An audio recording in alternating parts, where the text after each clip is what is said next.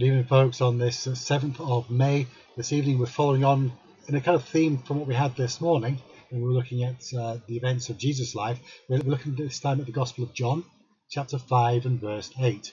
Jesus saith unto him, Rise, take up thy bed, and walk. Let's see Spurgeon's application. Like many others, the impotent man had been waiting for a wonder to be wrought and a sign to be given.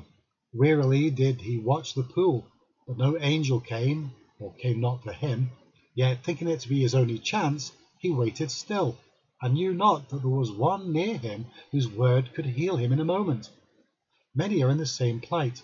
They are waiting for some singular emotion, remarkable expression, or celestial vision.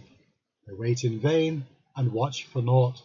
Even supposing that in a few cases remarkable signs are seen, yet these are rare, and no man has the right to look for them in his own case, no man especially who feels his impotency to avail himself of the moving of the water even as it came.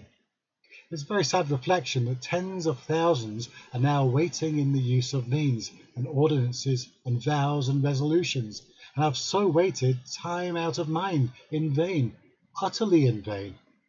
Meanwhile these poor souls forget the present Saviour, who bids them look unto him and be saved. He could heal them at once, but they prefer to wait for an angel and a wonder. To trust him is the sure way to every blessing, and he is worthy of the most implicit confidence. But unbelief makes them prefer the cold porches of Bethesda to the warm bosom of his love. All that the love may turn his eye upon the multitudes who are in this case tonight. May he forgive the slights which they put upon his divine power, and call them by that sweet constraining voice to rise from the bed of despair, and in the energy of faith take up their bed and walk.